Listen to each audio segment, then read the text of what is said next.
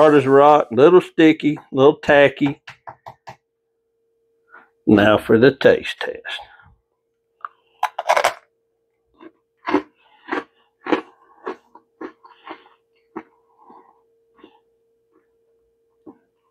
Oh yeah.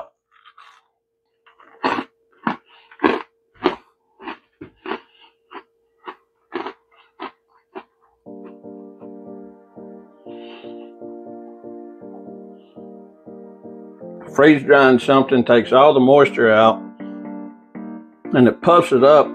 I keep saying like styrofoam, but I don't think there's any better way to describe it. You're just gonna have to try it for yourself.